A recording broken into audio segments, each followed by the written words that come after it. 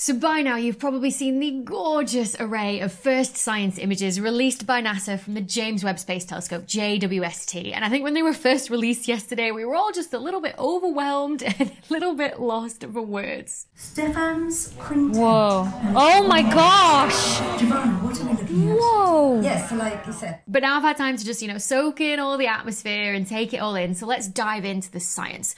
What are we seeing and what can we learn from these images? Let's start with this spectacular image of the Carina Nebula. Now, the amount of people that have already told me they have this as their phone or their desktop background already is incredible. So this is a huge star-forming region in our own galaxy of stars, the Milky Way, and it's about 7,000 light years away. So all stars are formed in these giant gas clouds that are also really dusty as well. So they have these heavier elements, the heavier molecules, bigger molecules, the likes of carbon and nitrogen and other metals as well, that are there because other stars have lived and died in that region of space before. So when they've gone supernova and thrown off all of their outer layers, they've essentially polluted space from being pristine hydrogen gas and adding in all of this carbon and nitrogen, oxygen that's formed in this fusion process inside of stars. The problem with that is that dust, these heavier, bigger molecules, tend to block the shorter wavelengths of visible light that we see with our eyes and the likes of the Hubble Space Telescope. But dust doesn't block longer wavelengths of light in the infrared. The infrared light essentially goes around all of these larger dust molecules, and also in even longer wavelengths into what we call the mid-infrared, dust actually glows in those wavelengths as well. And these are the wavelengths that the James Webb Space Telescope can detect. So this is an image taken by the NIRCam detector on JWST. It's that near infrared wavelengths, the sort of slightly longer than visible wavelengths. So we can finally see through the dust for the first time, see those newly forming stars along with structure in the gas, which is resolved in such incredible detail. If you compare this to the Hubble Space Telescope images that we had before, which are only in visible light, it almost looks really flat in comparison, almost two-dimensional. Then we've also got this composite image of what NIRCam saw and also the MIRI detector on board JWST. So this is the mid-infrared wavelengths as well. So we're also seeing this ethereal glow of the dust actually emitting these longer wavelengths of infrared light too.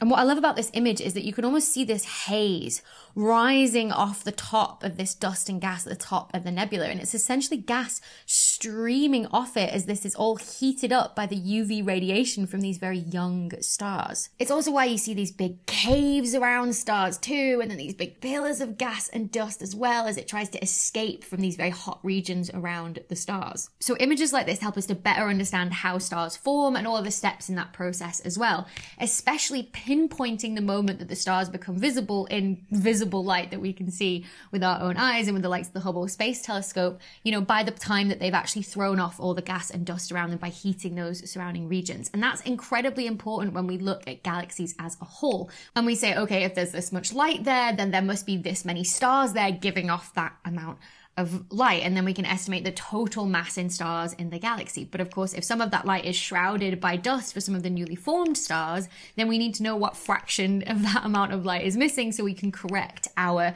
estimate for the total amount of stars in a galaxy. Next up, my personal favorite of all the images released, Stephan's Quintet. But maybe I'm biased because I study galaxies and their growing supermassive black holes, and this is exactly what this image shows. This is a very dense cluster of 5 galaxies about 250 million light years away that are all interacting. And JWST has essentially revealed the effects of that interaction. So here again, we have a composite image. So it's both what NIRCam sees in the near infrared, seeing through the dust of the stars in the galaxies, overlaid with what MIRI sees, where you see the dust glowing in those mid-infrared wavelengths. And the thing that blew my mind the most was that you can see individual stars in this galaxy on the left-hand side. It is absolutely unreal that it can do that. Like, if you think about how small those stars actually are at that huge distance, it really showcases how powerful JWST actually is. You can also see that in the space between the galaxies, there's this glowing dust that's obviously been torn off these bottom 2 galaxies, and also up here too in this galaxy. It causes this galaxy to look like what's known as a jellyfish galaxy, which are some of my absolute favorites. And then if you just look at what MIRI saw alone, it's especially spectacular as well. It shows the structure in the dust in these galaxies, which is also really important for knowing, well, where a star is going to form in these dusty regions.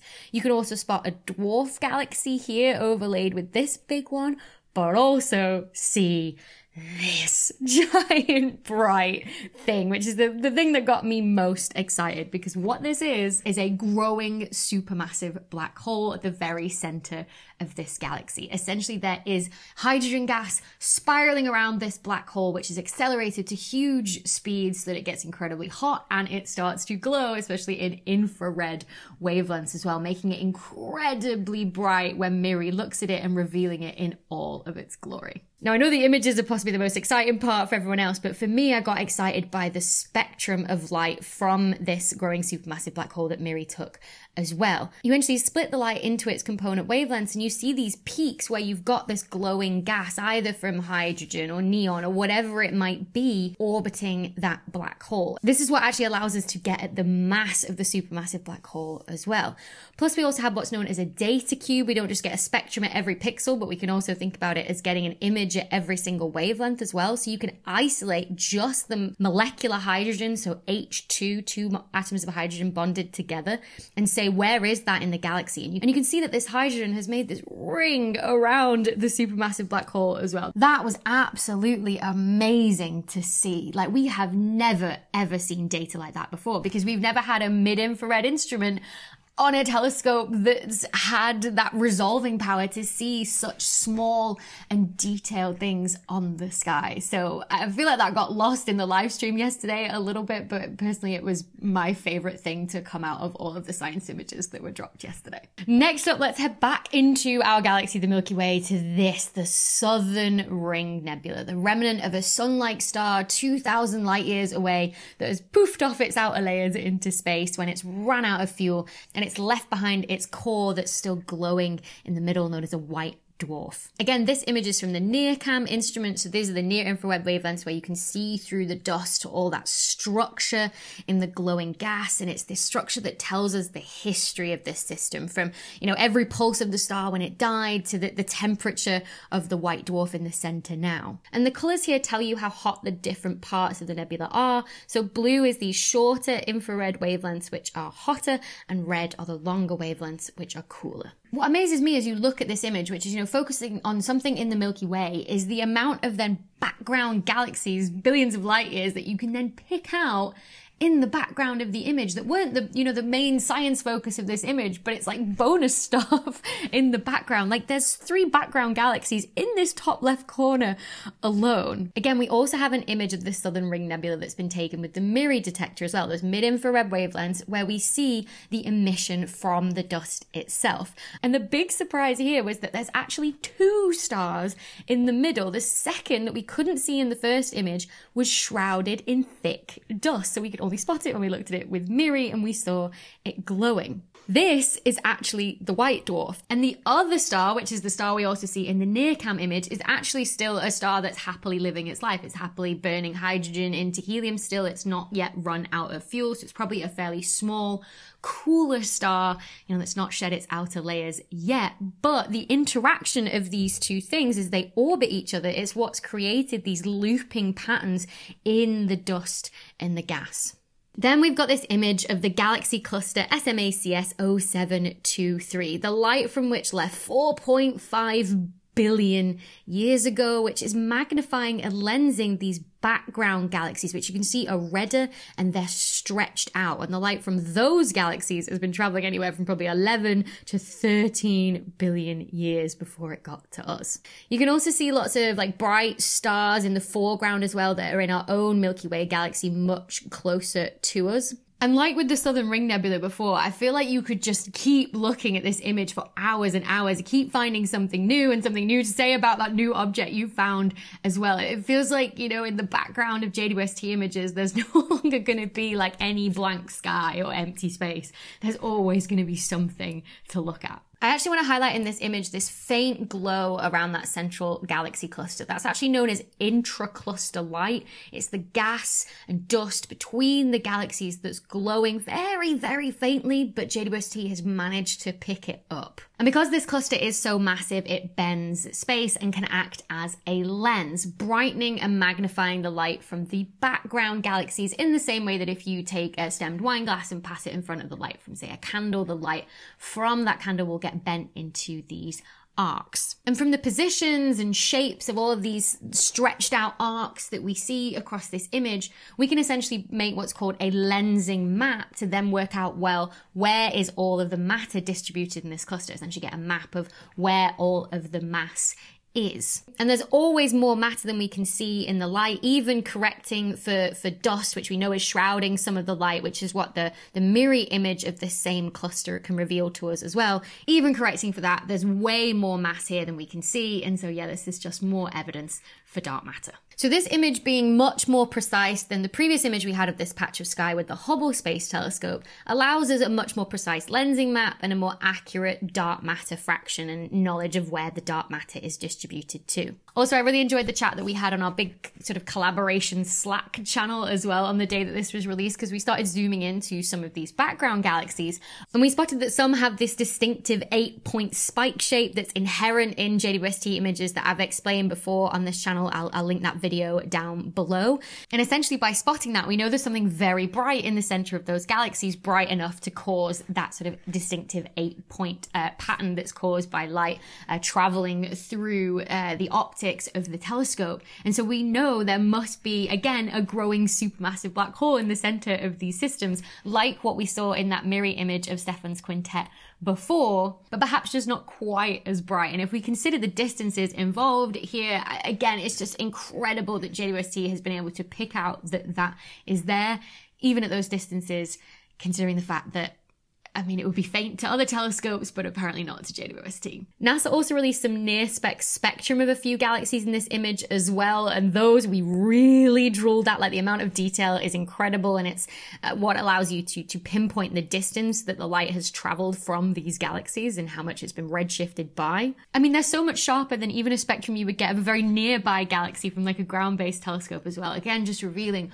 what JWST is capable of. So essentially all of us can just, you know, go and squirrel ourselves away and work out, well, how do I want to use JWST now that I know what it can do to help me answer some of the science questions that I'm trying to answer in my own research. And lastly, this beautiful graph of the exoplanet WASP 96b.